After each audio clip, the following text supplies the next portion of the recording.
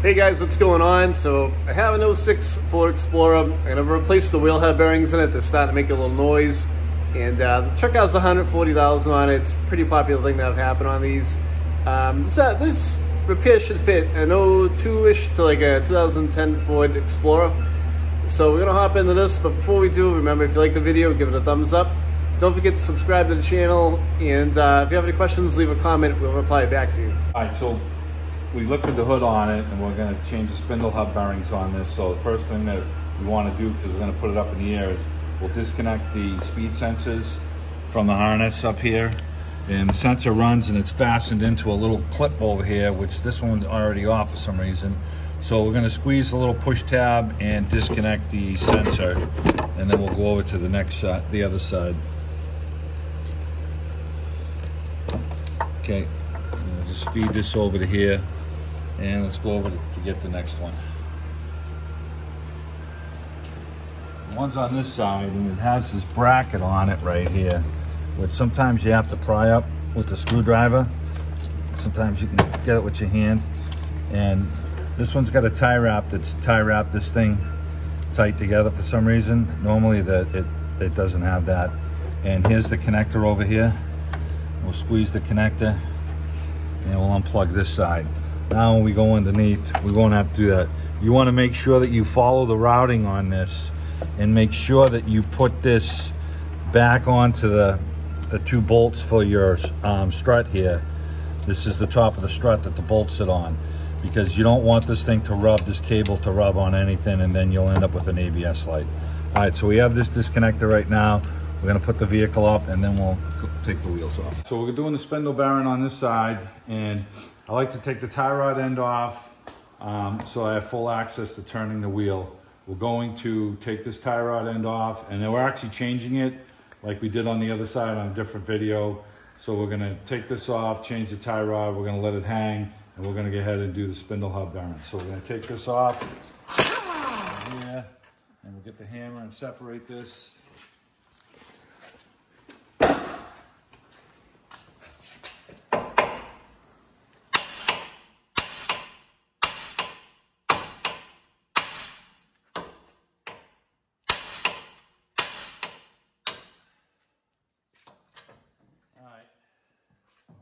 Get that separated. I'm going to disconnect the speed sensor here that we already disconnected up top. We're going to take all the clips off here.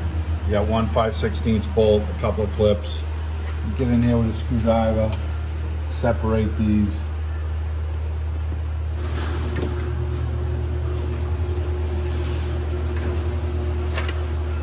This one comes out. This one pops out of here. These new clips come on the new thing. On the new spindle hub bearing. You got one 5/16 bolt here. Crack that loose.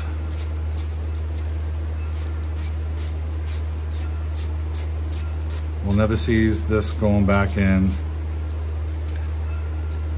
And we're going to take the caliper off. By having the tie rod off, I can swing everything fully this way. I can get in the back with the impact. We're going to take the bolts off here and take the whole caliper and slide bar assembly off, and then we're gonna fasten it to the spindle here with a bungee cord, or up to the control arm, so we can remove the rotor, and then we're at the bearing. So we got a 22mm socket. Yeah, we're gonna take the bar off for the caliper bar.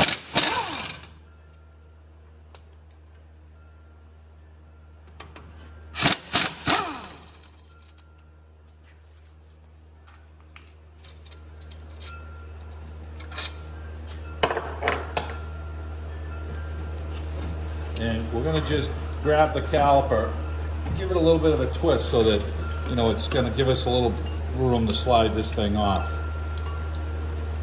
And we got to find a home for this. We're going to secure it up to the top here or somewhere, but we have to get this caliper so that it's secure and it's not going to fall on our noodles here. So we get a bungee cord, and we're going to secure that while we're in here dealing with this.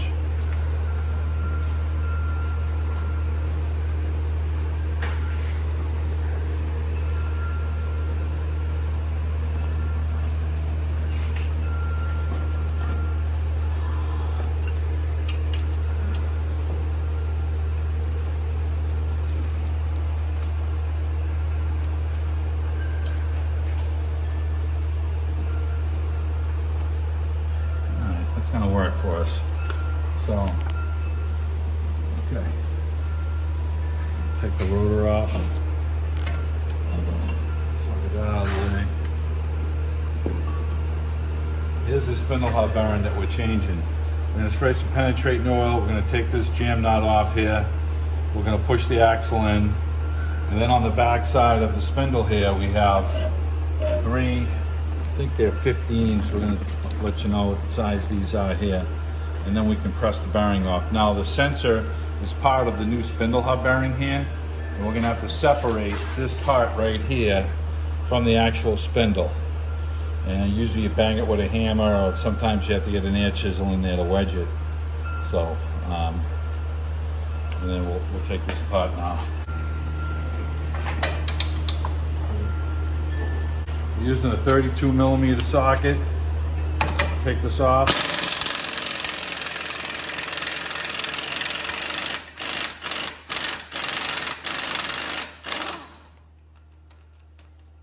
I'm going to run the socket back down a little bit.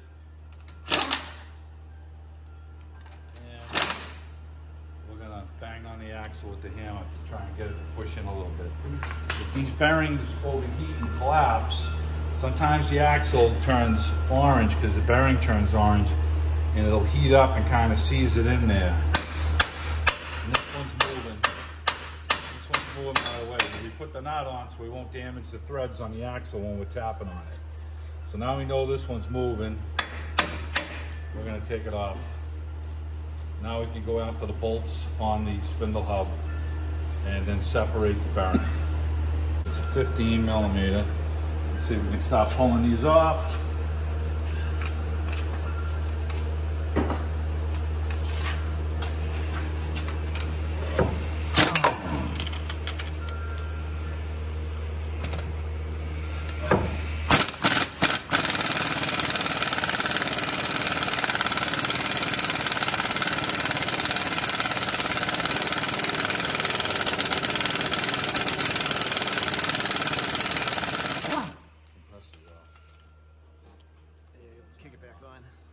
Now you can spray some of these bolts from the front side here to get a little lube on them. You got the bolts that are sticking through here a little bit. We can spray these with penetrating oil. We got the one over here. All right, so by disconnecting that tie rod, we have full swing now. We got the 15mm with a little swivel extension on here. Wobbly extension, I should say.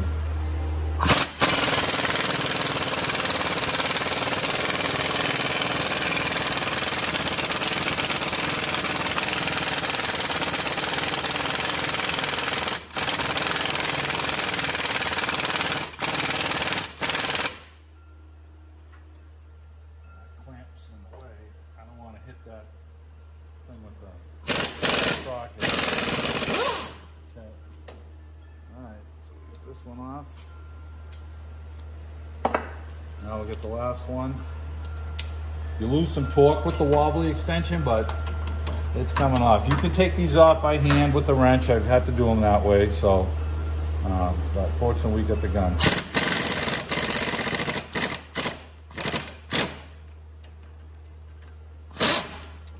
You gotta watch out so you don't catch your boot like I just did. I didn't damage it, but see how the socket started catching the boot there?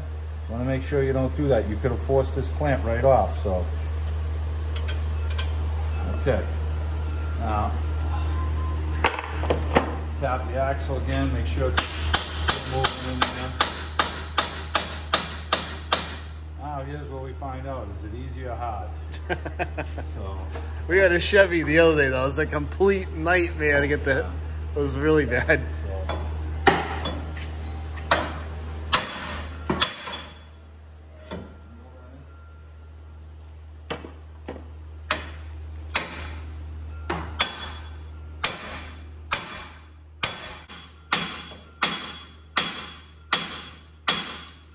Spray a little oil on the seam here. See if we can get any in there.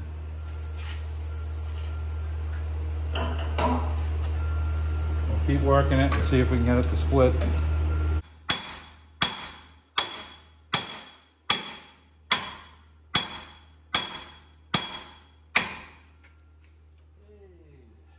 to move. Moving? Yeah.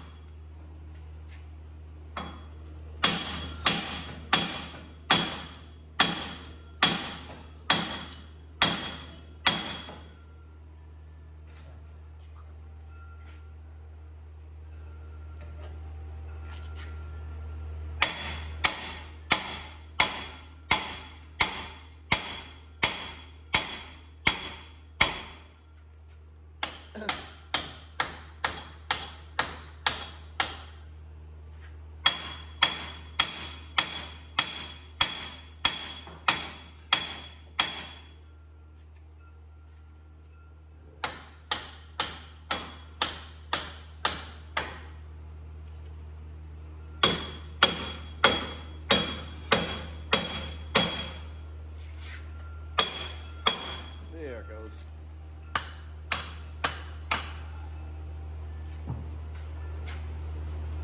With my father yelling at us in the shop, "Don't tap it, hit the thing." Okay, so now, see how it's orange on the axle? Yep. That's an indication that this bearing has failed. So you don't have to have a loose wheel bearing by jacking it up and getting play in it for it to be bad. So we had noise on this bearing when we were driving down the road. And as you turn into corners, you can hear when the truck leans, you can hear the pressure going on the bearing and it gets louder. And that was due to this bearing here. So we're gonna clean this mating surface up. I like to run a hand file across it flat to make sure that it's sealed up. To make sure that it's flat, get all the shit off of it. And then we're gonna get some sandpaper and clean the inside of this. And then we're gonna never seize it. We're gonna clean our axle up, never seize that. Everything will slide together nice and clean.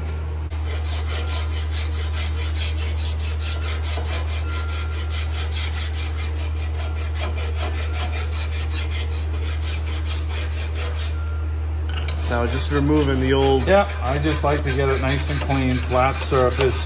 You know I'm gonna have a good mating surface. Now this thing had some silicone on it, which is not the norm. So I think, you know, at some point this bearing could have been changed. And it's very important that when you put this thing together, at the very end, that you torque the bearing. If you don't torque the bearing, you will shorten the life of the bearing. So yeah, that axle hub nut. So what happens a lot of times is people crank down on the axle hub, the axle nut, and they over torque the thing, and then they kill the longevity of the bearing, right? Yep, exactly. So you gotta torque that. We'll show you how to do it. Yeah. We'll give you the torque spec on it.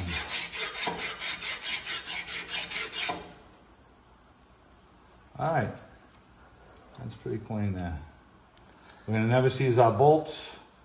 We're gonna sandpaper the inside of this, never seize it, never seize our bolts, and get the new bearing on. There's a little holder right here that when we put the bearing in place, the harness clipped in there, and then we can start routing it.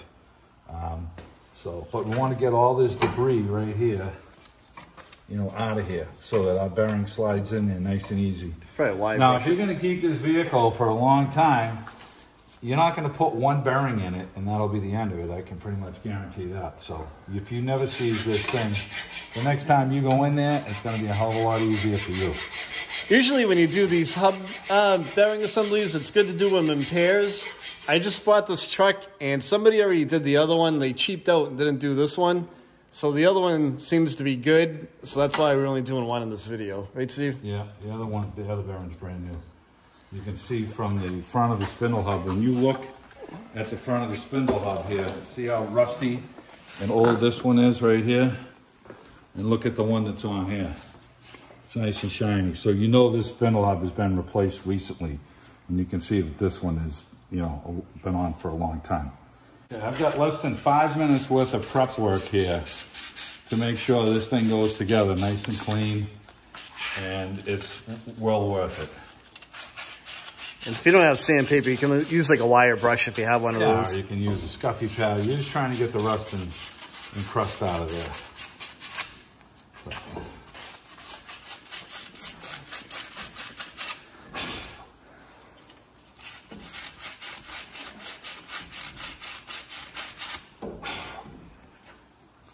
there. Okay, happy with that one. Now seize it.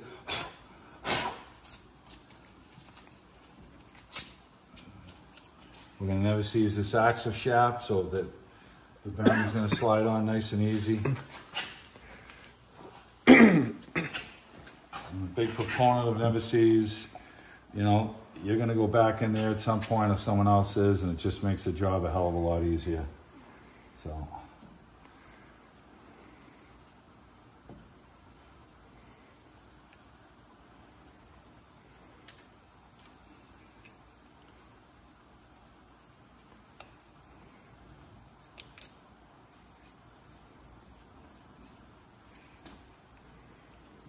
This is copper, never seized. It doesn't have the highest heat range like the silver one does, but the silver is more expensive, and this is gonna suit our needs for the job that we're doing here at Task. So.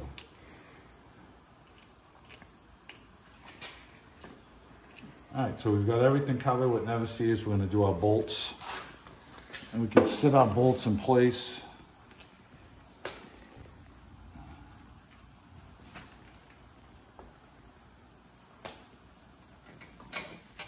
Just get them so that they're started a little bit.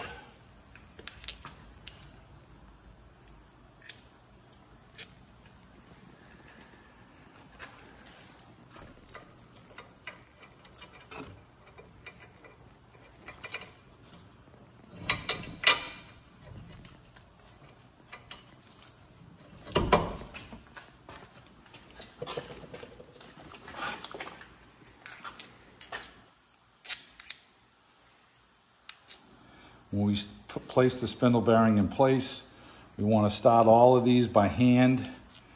Make sure that they start correctly and straight. And we're going to tighten them in an even pattern and suck the bearing in evenly.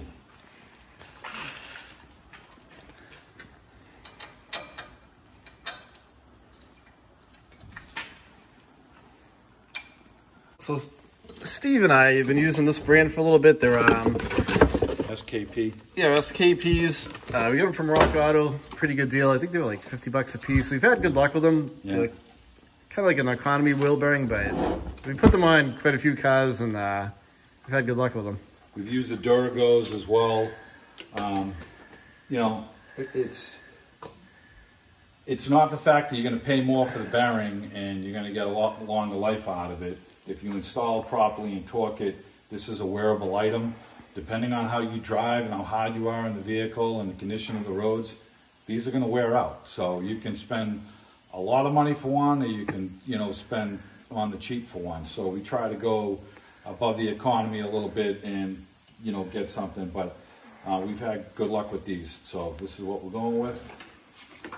And now that it's all never seized and everything, God forbid, if you ever have to go back in there again, it's going to come apart smooth. So if you torque the bearing properly and put it together right, you're going to get longevity out of it.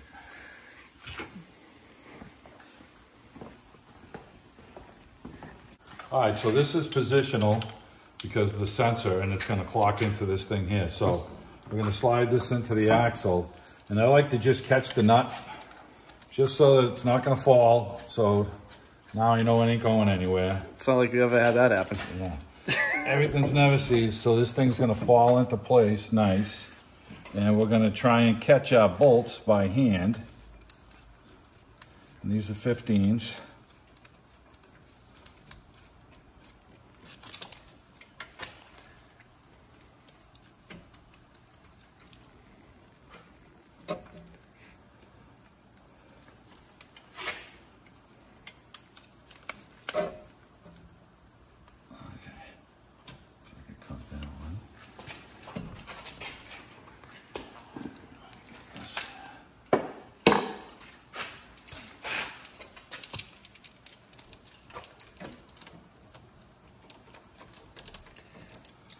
Make sure I get them caught. And start them by hand with the socket. Once I know they're caught. And by pushing the axle back a little bit with the palm like I just did, it gives you some wiggle room to get the socket in there. So this one started. I got to get this one started. But by pushing, see that? So now I can get the socket on there a little easier.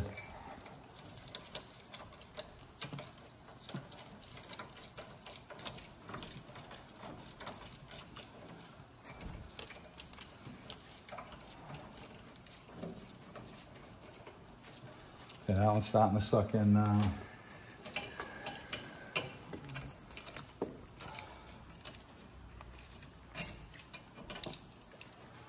Okay. I have a deep socket and a ratchet that I'm gonna, 3/8 ratchet that I'm gonna get to just suck these down. I could suck them down with the gun. I like the ratchet to do a little better.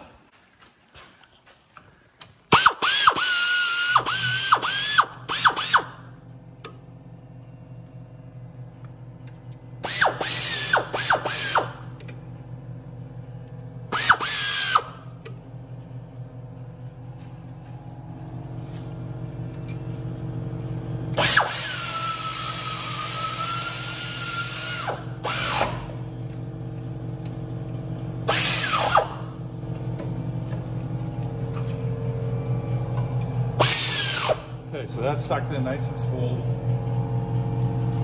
It's my Como ratchet that we had another video that exploded on us. Remember that one? Oh yeah. Alright, so now we're just going to zip them with the gun. You can tighten these by hand if you decide. Make sure that they're tight.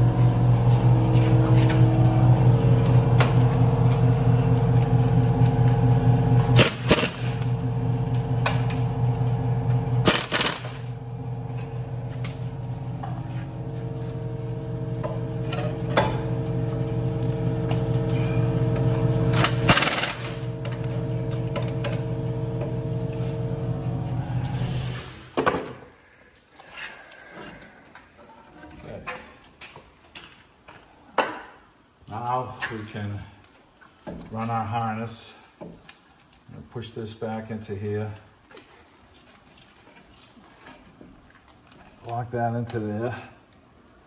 And this goes up and our bracket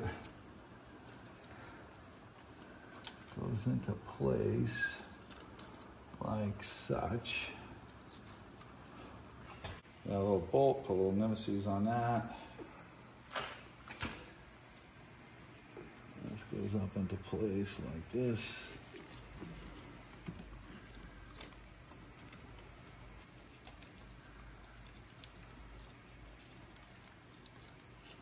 I'm thinking he added that.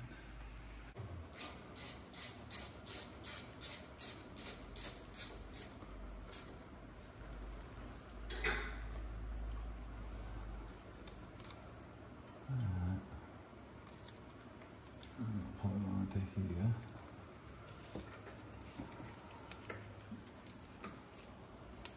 All right. And this goes up underneath like this. Feed this up there and we'll connect the top from underneath the hood. Let's feed this up. This fits onto the shock strut up there. And okay, so we are ready to put our rotor back on. We're going to run this nut down, but not tighten it. It's all nut easy, so it should run down nice and easy.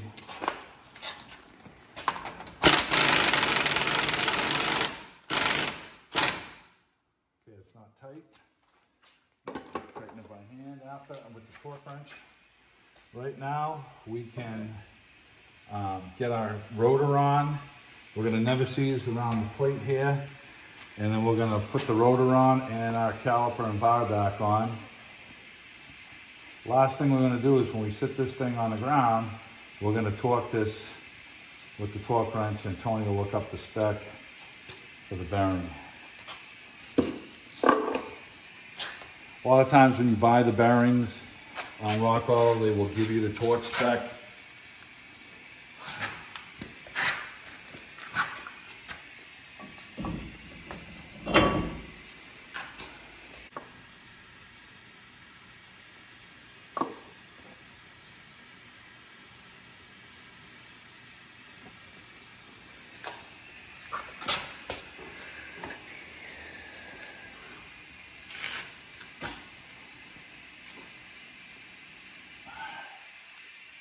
Okay, so we gotta look at the flex hose here, okay?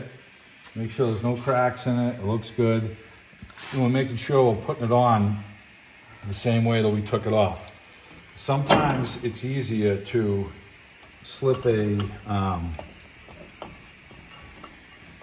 lug nut onto the rotor to get this thing to go on.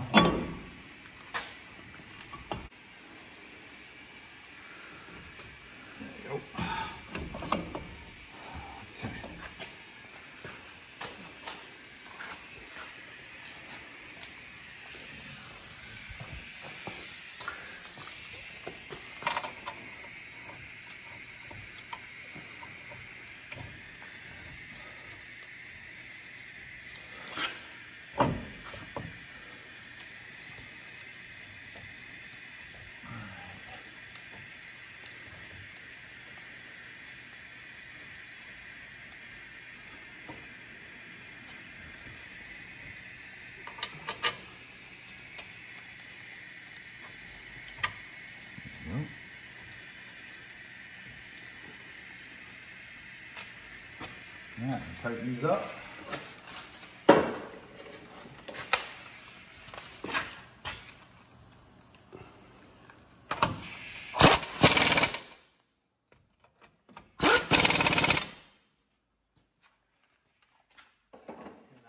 Side up here, we have one clip left to put in. Yeah, one clip left to put in here.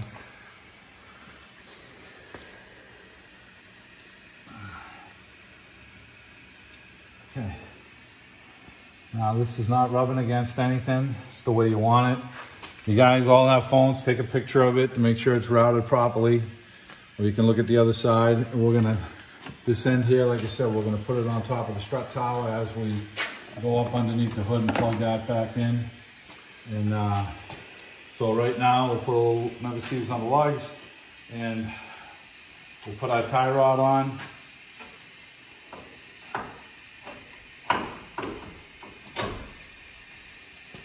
This is a replacement tie rod, so it has a castle nut with a cotter pin. So we'll put that on.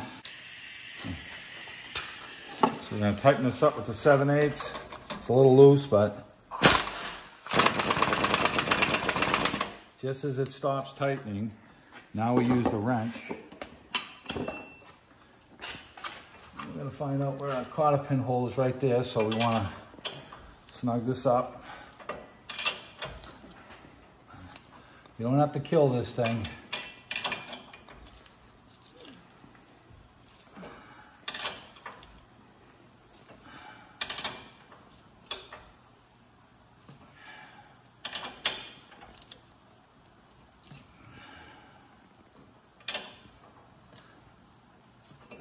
All right, make sure you get the cotter pin in there.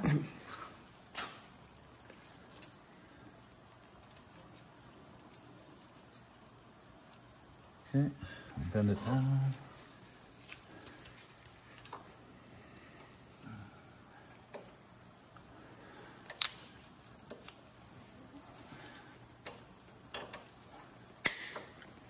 All right, we're going to grease this one up, and then we're going to check our toe in on this because we did do a tie rod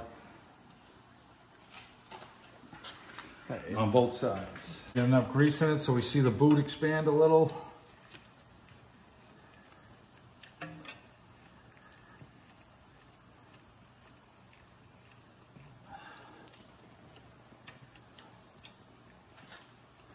Okay.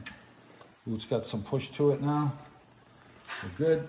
So, tie it around. So we have our harness that's coming up here, and here's our plug, the connector, and the plastic clip that locks onto the strut assembly here. Push that down on there.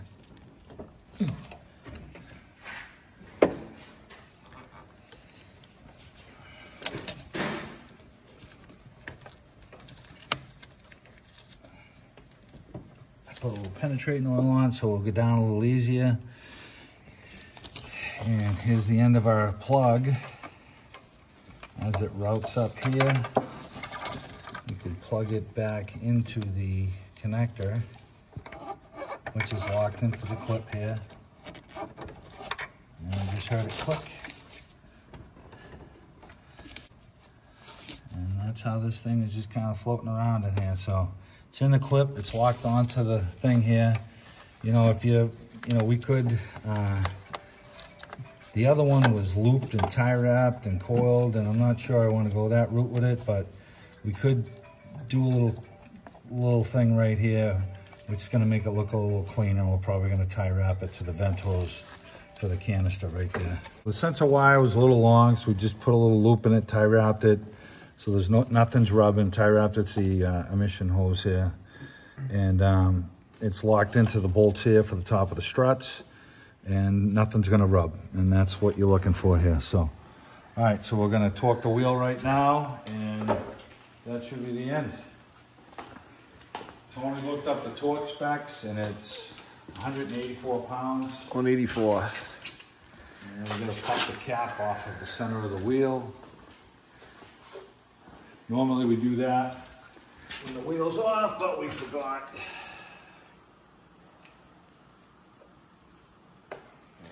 Not a big deal.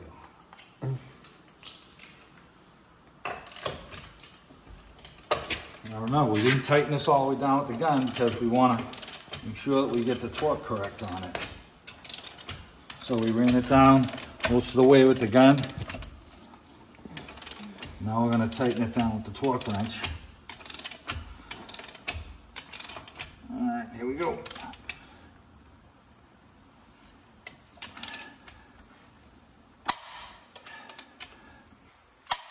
Okay. Most parts stores rent torque wrenches. If you don't have one, make sure you torque that because you're going to shorten the life of that bearing if you don't. Yeah, don't run it down with an impact gun. I hope you guys liked the video. If you have any questions, leave a comment. I'll reply back. If you like the video, give it a thumbs up. And don't forget to subscribe to the channel. Thanks for watching.